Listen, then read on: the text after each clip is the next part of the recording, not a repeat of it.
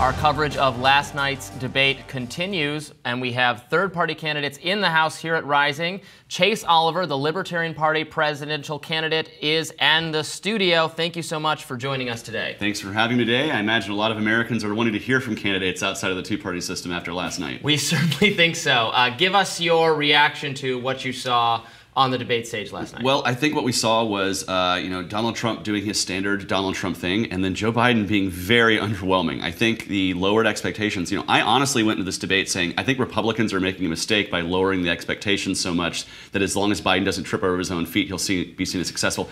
He did not clear that bar. He went way under even the expectations Republicans were throwing at him. And I think Democrats are panicking right now.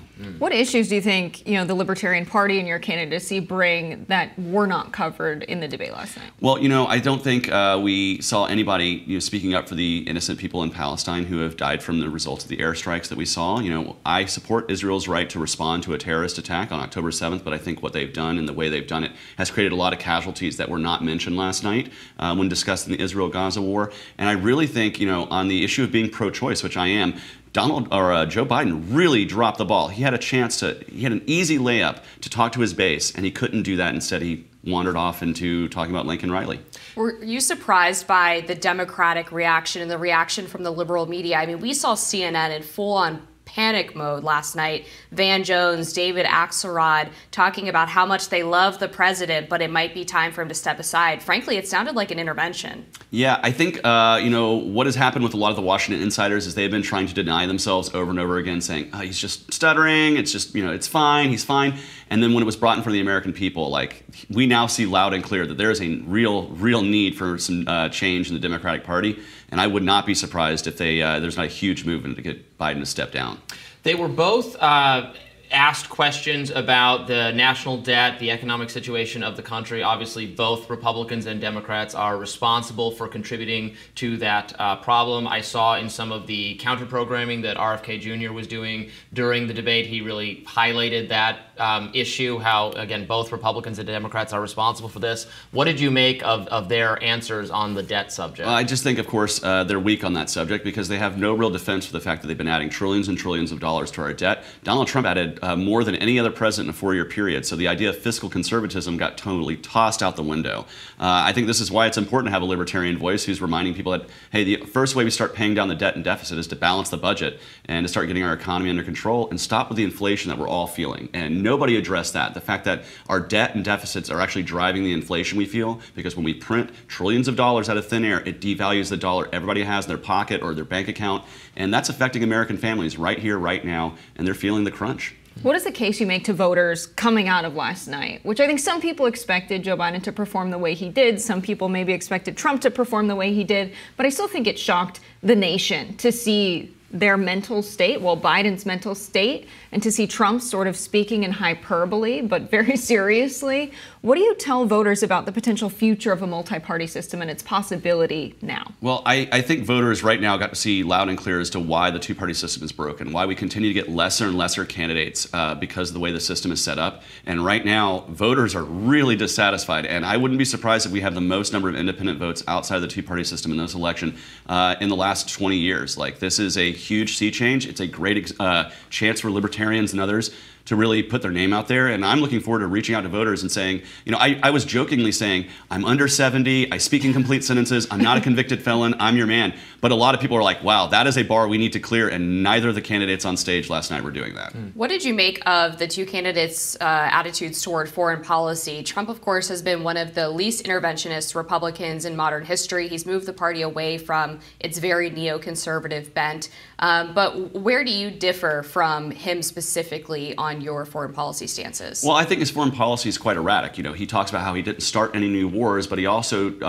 drone bombed more in 4 years than Obama did in 8. And so he still exported our values militarily through the drone bomb all over the world. He talks about not starting new wars, but then he brags about selling arms to Saudi Arabia, who's persecuting a war against people right now in Yemen. And so it's a very erratic foreign policy that's not really based in principle. Libertarians, we support being non-interventionist because we know the best way to export our values is through diplomacy, free trade, and voluntary exchange, and not trying to militarize the world. And, you know, Trump talks a good game, but he still drone bombs all over the world when he was president. If I can follow up on that, just on the exporting free trade and that being sort of a driver of liberalizing other countries, we haven't really seen that be the case in China, which we opened up global trade with them, 40, 50 years ago, and we've actually seen them continue to commit a lot of human rights abuses. So what is the evidence for this free market-based approach to promoting peace around the world? Well, I think if we continue to press for free trade and we tear down these tariff barriers and continue talking free trade with China, we're going to see them continue to try to pump up and manipulate their currency until eventually that bubble bursts. And once it does, you're going to see the people of China wanting market liberalization and wanting better practices from their government and tearing down kind of the centralized authority that is in China. I think that's a far better way to attack China economically than to try to put up trade barriers that actually affect the consumers here in the United States. China does not pay the tariffs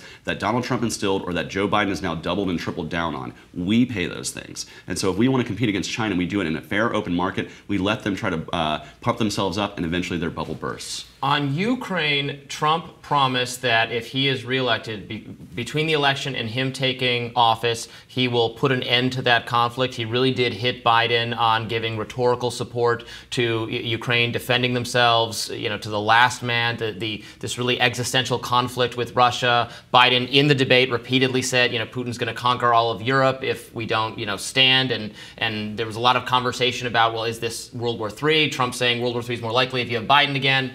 Biden saying the reverse. What did you make of those answers? Well, I think both of them are erratic. I think, honestly, either one of these men can bring us closer to World War III based on their foreign policy and the records that they had as president. I would like to see an end to the Ukraine war. Do I think that a president-elect can do that between the time he's elected and the time he takes office? I don't really know, because that's never been done before. There's no real mechanism to get that done. You have no official authority until you enter office.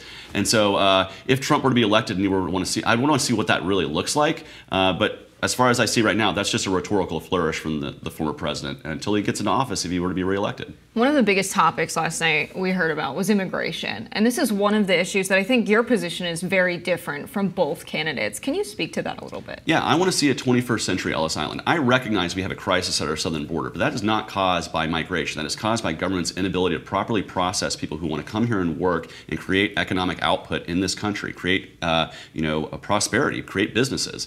That is what I want to see. And so the way we do that is we streamline the process. Come through a port of entry, declare who you are, get vetted, come in and come to work. Because when we vet the 99.9% of the peaceful people who want to come here and work, we can put our law enforcement eyes on those who are human trafficking for the purposes of labor or sexual exploitation, people who are creating coercive and fraud by putting fentanyl into Xanax pills and trying to sell them north of the border. Those are the crimes we want to punish, instead of people who just want to peacefully come here to work. And we have to simplify the process. It's too complicated, it's too costly, takes too much time, and now we're seeing the effects of that on our southern border. There are limits to a just process them all policy, though. We've seen that the killers of Jacqueline Nungery in Texas, for example, were both individuals who were stopped by Border Patrol at the southern border, received alternatives to detention, ankle bracelets, and then went on to rape and murder this girl under a bridge. So for whatever reason, they weren't stopped through the processing system. I mean, do you have an idea of how processing needs to change in order to make sure individuals like that aren't coming in? Because clearly that's not the only solution to making sure that we're not importing criminals. Well, yeah, I recognize that no vetting process will be 100% foolproof to keep bad people out of the country. There's just no way. If that is your threshold, then we should just have no immigration at all, period, because there will always be bad people in the world. What we have to recognize, though, is that immigrants, both legal and illegal, commit less crime on average than native-born American people. So I don't want to paint every single person who wants to come to this country and work with somebody who came to this country and did something terrible. If you commit a crime like that, absolutely punish that person, and if they need to be deported, deport them immediately. Like, that is something we can, well, after they serve their time in prison. But yes, you punish criminals, but you don't punish people who are peacefully wanting to come here and work, which is what the vast majority of immigrants are. And right now they're stuck in a broken system that doesn't allow them to do that. Another key exchange very early on in the debate was on COVID. Trump hitting Biden, saying that Biden inherited the Trump administration's massive push on therapeutics and vaccines, and then he went after Biden for having done a vaccine mandate. Trump was pro-vaccine but against doing the mandates, and they had a big exchange on COVID. Trump pointing out that more people actually died from COVID during the Biden administration than during the Trump administration. What is the Libertarian view of how COVID should have been handled in a future pandemic? So the Libertarian position, first off, we shouldn't have had governors locking down businesses all over the country. We lost so much economic output because of this arbitrary lockdowns, and we shouldn't be having government mandating medical behavior. If you believe that taking a vaccine is a good idea, take a vaccine, live your life, and if you're a property owner, you can determine who can come on your property. All these things are removed from the realm of government. What we had during COVID was on both sides wanting to clamp down on what you could hear, what you could say, and what is the recommended information. And that increased under Joe Biden too. So for me, get the government out of my life. I shouldn't need the government to tell me, hey, you need to go to your doctor, you maybe need to take care of yourself. That's something that's between me, my doctor, my own conscience. I don't need a government bureaucrat and central planners to be doing that, and I don't need them to be spending trillions of dollars of taxpayer money that could have just been better allocated otherwise. On this exact topic, abortion was another one of the big issues they discussed. We had Donald Trump say some pretty extreme things, that the Democrats want abortions late term, 9 months, and after birth. Of course, Joe Biden corrected the record. His answer was filled with gaffes, but he pointed out that potentially, if there was a 6-week ban or some kind of ban passed through Congress, he would veto it, but believes Trump would sign it.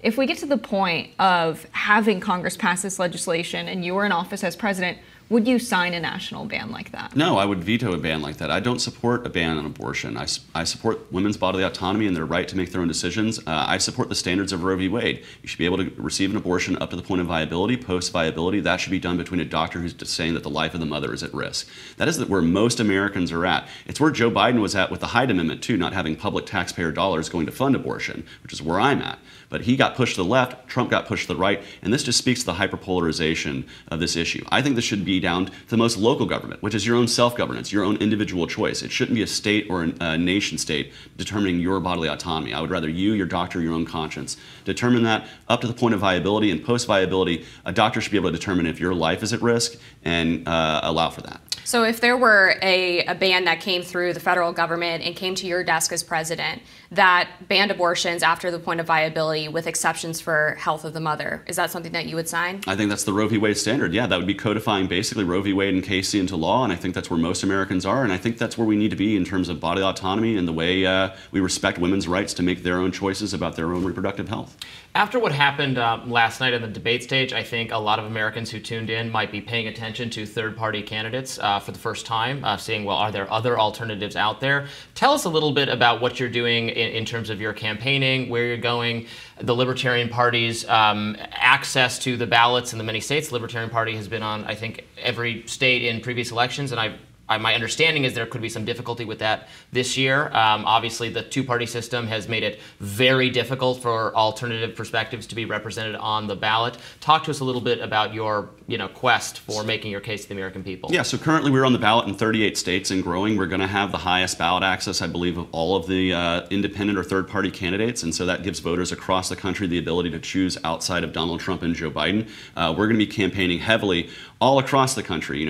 As opposed to Donald Trump and Joe Biden, who'll be focusing on 4 or 5 swing states, my goal is to get out to as many states as possible, get as many Libertarian voters out so we can build the Libertarian Party across the country when things like ballot access, major party status, help local candidates win their elections. And so this is my goal. So I'm not focusing on 2 or 3 states. I'm trying to be as spread out as I can. Me and my running mate, Mike Tremont, are splitting the country up right now, traveling all over the place. And I think it speaks to the energy that our campaign has. That's a difference that we have, obviously, between Joe Biden and even Donald Trump. Me being under the age of 40, I have the energy, the enthusiasm, the drive to get on the campaign trail as much as possible. I'm going to be doing a lot of early mornings and a lot of late nights, and I just don't see that coming from Donald Trump or Joe Biden, or frankly, a lot of the other candidates. You could be our first millennial president, I understand. Thank you so much, Chase Oliver, for joining us. We really appreciate it. Thank you very much. More Rising right after this.